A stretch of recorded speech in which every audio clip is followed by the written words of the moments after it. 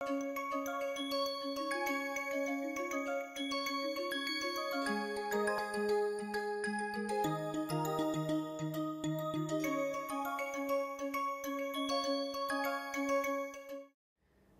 session is on organization development and change, and specifically looking at restructuring organization. You must have seen so many organizations which are of very large sizes. They have operations across the world. You might have heard about the organizations which have operations or factories in dozens of countries, and they might be marketing their products in again in 40, 50, 60, even 80 countries.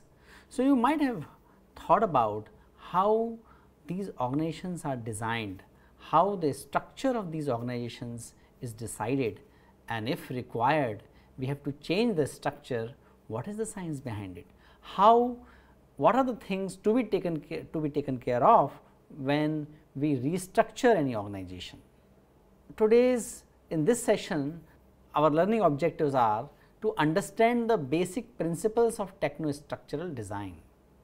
What are the basic principles based on which structures are based? Then we understand the 3 basic structural choices and 2 advanced structural choices available to organizations. There are different types of structures possible. They can be classified in certain way. We are going to discuss those. Generally, organizations, particularly established organizations, do not have one form of structure. They generally have the combination of the structure which we are going to discuss. Then we will aim at understanding the process of downsizing and re-engineering, and these are the major change initiatives being taken up by organizations time to time. Why the organization structure have to be changed? So, we must understand that structural design of organization is influenced by so many factors: environmental factors, worldwide operations, organizational goals, technology, and organization design. These are the factors because of which organizations have to question, how organizations have to modify their structural designs. Environment can keep changing. We have seen from a localized trades and businesses to global business operations. This was a major change in the economic environment. Similarly, political environment can change, or other regulatory international trade related environment can change, and because of which organizations might have to change their structure. When operations grow worldwide for any organization, they realize that in different parts of the world different rules and regulations apply, different type of conditions they need to deal with, and different nature of stakeholders they have to interact with. In order to facilitate the smooth process, organizations, when their operations reach to the global level, they need to modify their design which is suitable to the area of their operations. At times, organizations' goals also change. At one point of time, organization might be aiming at marketing one type of product. At another point of time, organization may decide to look at different type of product design, different kind of offerings. In light of those needs, many a time organization design also has to be changed. Another factor is technology.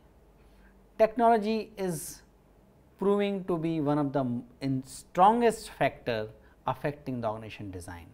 Thanks to the IT, thanks to many revolutions in the telecommunication and internet related discoveries, new business models are coming up. As new business models are coming up, organization design also have to be changed, and that is how the different types of designs of organization are emerging in last 10 years. Many time organization design has to be changed just because of the sheer size of the organization. When the operations grow, when the number of departments increase, when the hierarchical levels increase, at times it is necessary to review and redesign the hierarchical levels or the departmental differentiation within the organization. So, size itself can be cause for the change in organization design. Gareth Jones have studied numerous organizations and identified the 4 basic challenges of organization design. These challenges can be understood by looking at certain conditions in organizations. So, this is example number 1. When people in this organization take on new tasks as the need arises, and it is very unclear who is responsible for what and who is supposed to report to whom. This makes it difficult to know on whom to call when the need arises and difficult to coordinate people's activities, so they work together as a team. Now, this is a kind of a situation. This is difficult situation, but this is not a rare situation. Many a time you might have experienced this situation in the organization you are working or in the organization you might have visited as customer.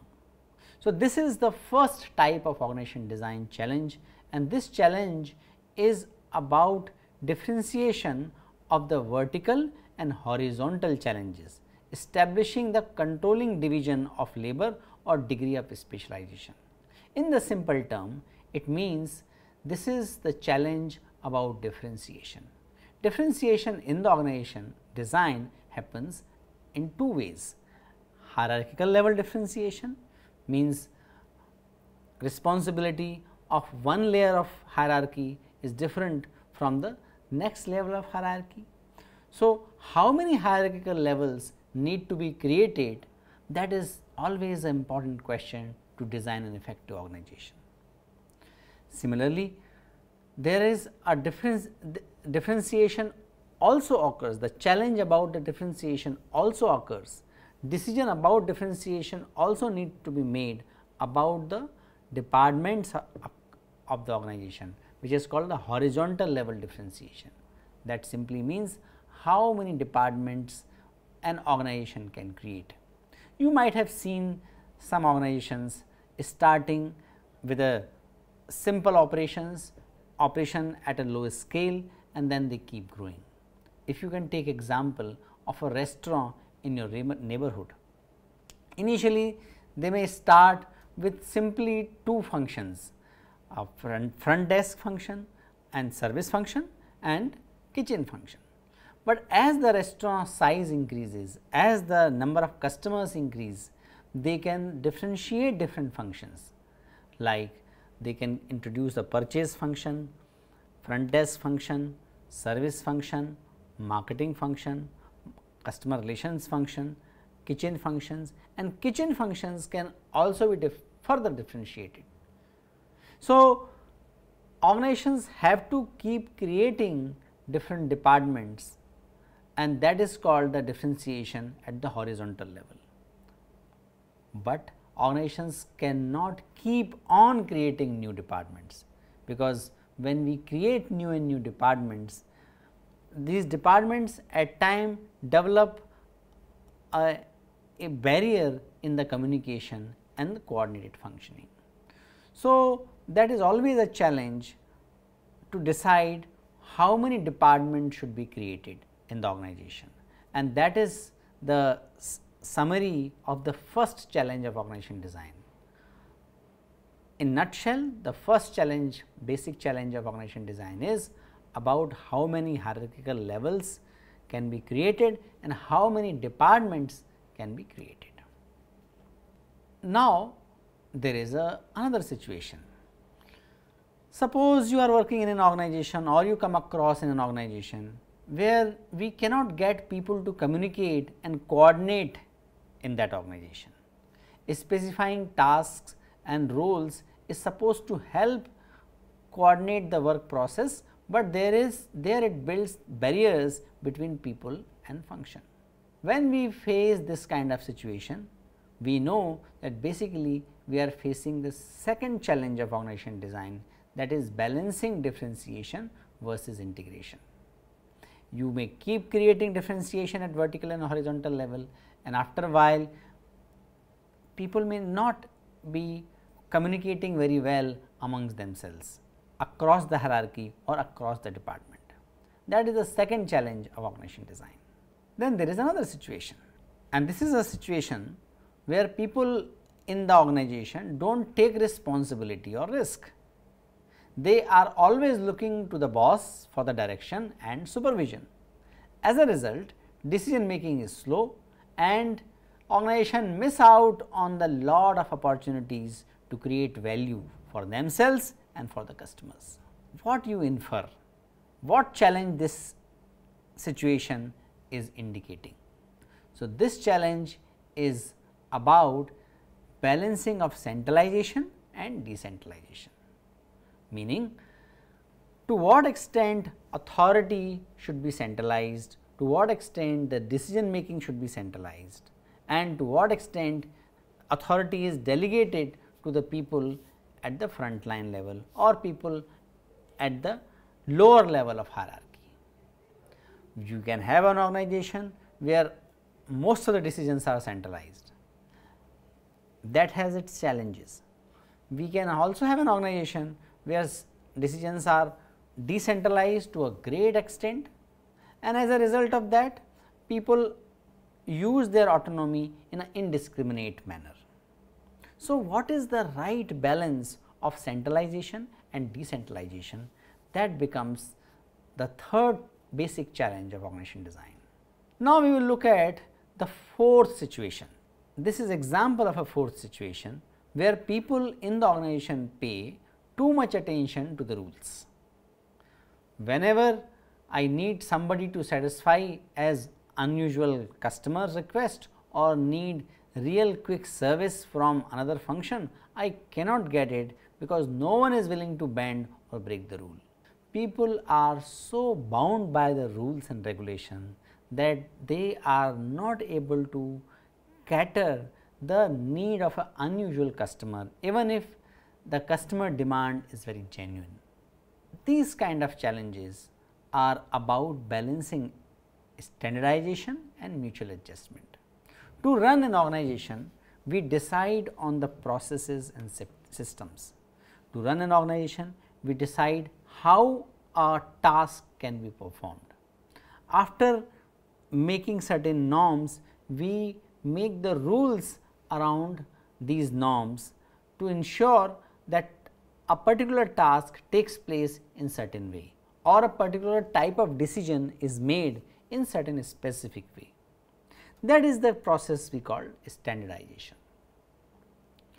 But many a time, because of standardization, the flexibility in the organization is no more. Because of the standardization, people cannot have the advantage of flexible decision making, flexibility in deciding upon unusual customer request, deciding upon working on the unforeseen opportunity, or sometime even they are unable to decide upon unforeseen crisis. So, this is the fourth type of challenge where organizations have to balance the standardization and mutual adjustment. Management of change expert, we need to know that what are the nature of interventions required or suggested for the different design challenges. So, we will look at different challenges and how to tackle these design challenges. Before we talk about the specific design challenges and how these design challenges can be addressed, we must know that in an organization it is important to ensure the unity of command, meaning specifically telling who will be having authority on whom, who will be reporting to whom. Second, organizations must maintain the optimum optimal span of control. Span of control simply meaning how many people are reporting to one person in an organization. Span of control must be optimal. That means, not so many people should be reporting to one person and not too few people should be reporting to a manager. When job is very specialized, when job requires high level of expertise, then the span of control has to be low. That means, in a complex task environment, lesser number of people should be reporting to a manager.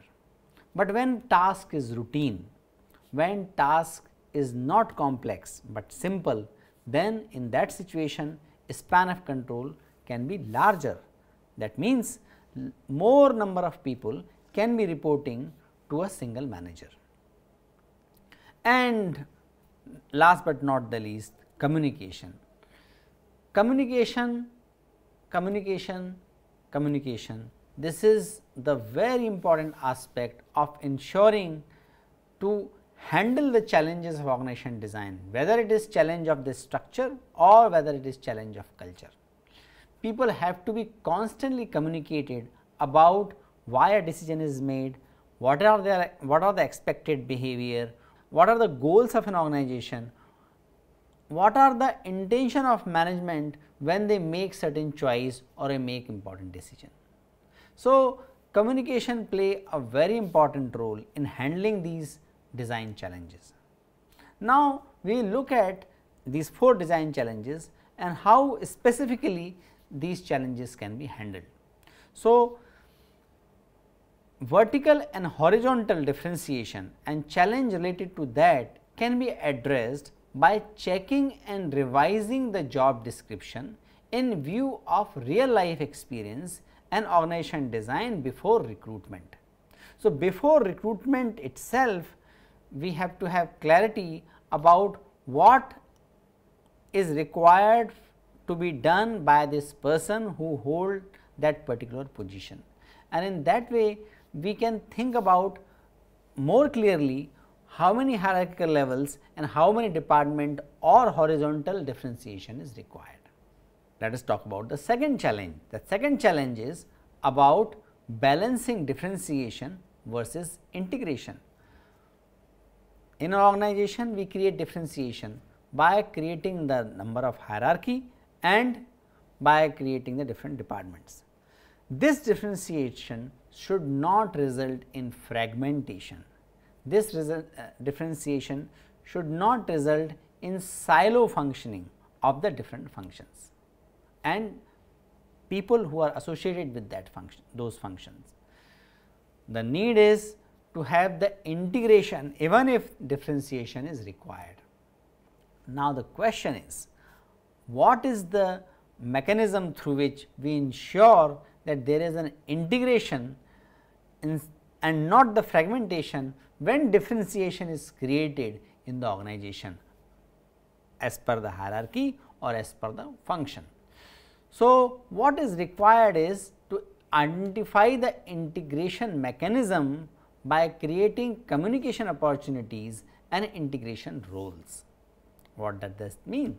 That simply means when we have larger number of hierarchy or larger number of horizontal differentiation or what we call departments, then we need to create more and more opportunity where people can interact with each other. People from different hierarchical level or people from different functions or departments should get more opportunity, and that opportunity has to be creatively identified and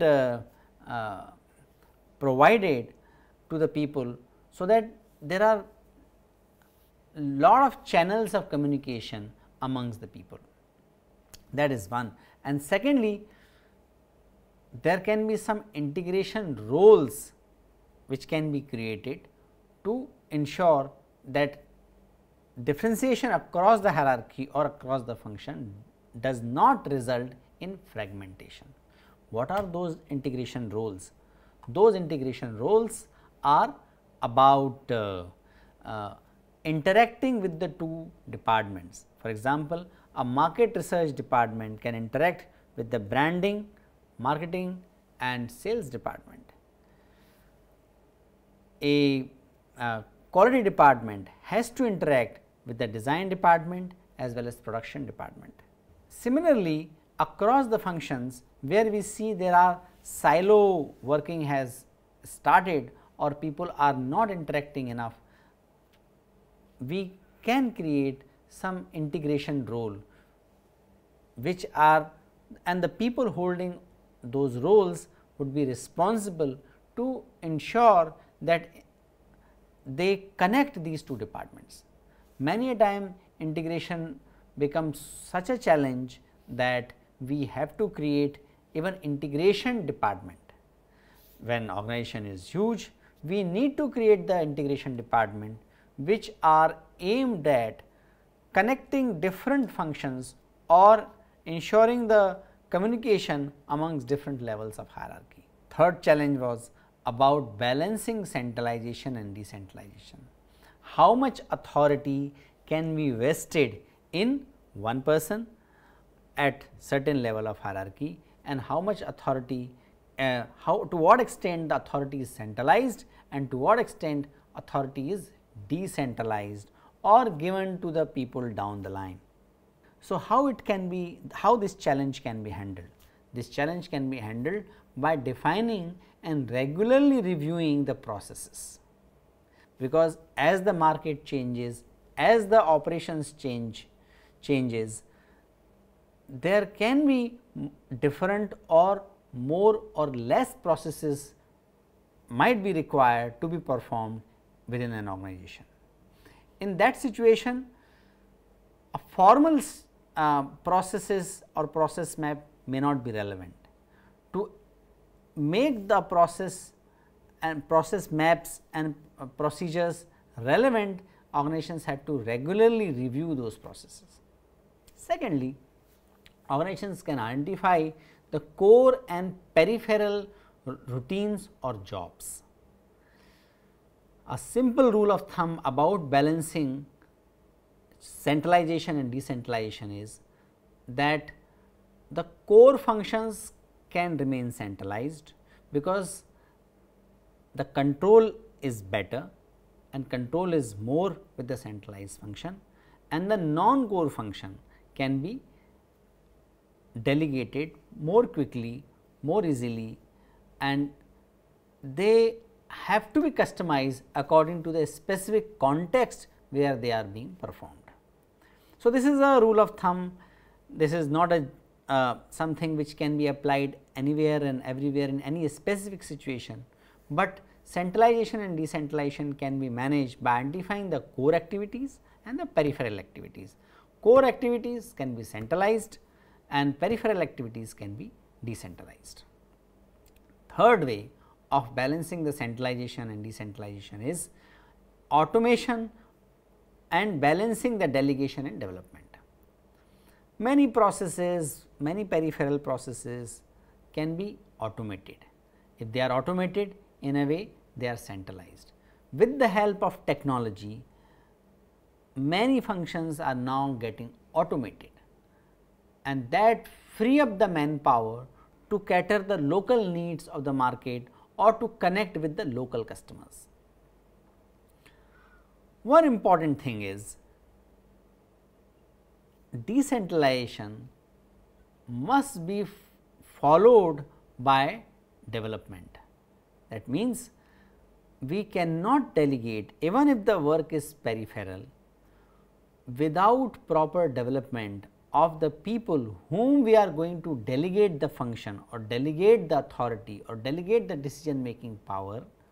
We should not do it without proper training and development of those people. Before any delegation, proper inputs about the function should be given, and they must be developed to hold that responsibility.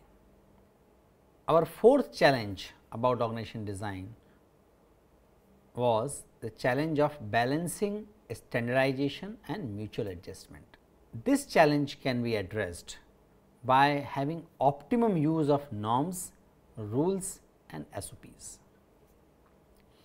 Standardization is required, but we cannot deny the contingencies in terms of the environment change, in terms of the customer's specification or arrival of an unusual customer demand. In those situations, organization should be having the flexibility to address the situation. If the norms are very stringent, people in the organization, employees of the organization and managers of the organization will not be able to address the customer's expectation, or they cannot address quickly the unforeseen competition emerged in the market. So, norms have to be flexible enough to for people to address the unforeseen situation emerging in the market, but at the same time they should be strong enough for people to understand those and follow those, because it is only through the proper norms and rules and regulation the quality can be maintained and the ethical working can be ensured. So, we need to specifically identify what is non-negotiable in the organization, what in terms of the ethical and integrity policy which is non-negotiable. So, that bottom line must be clarified, and any mutual adjustment can be only done after following the non-negotiable norms about integrity, ethics and standard. So, these are the general interventions to address these different design challenges which we talked about.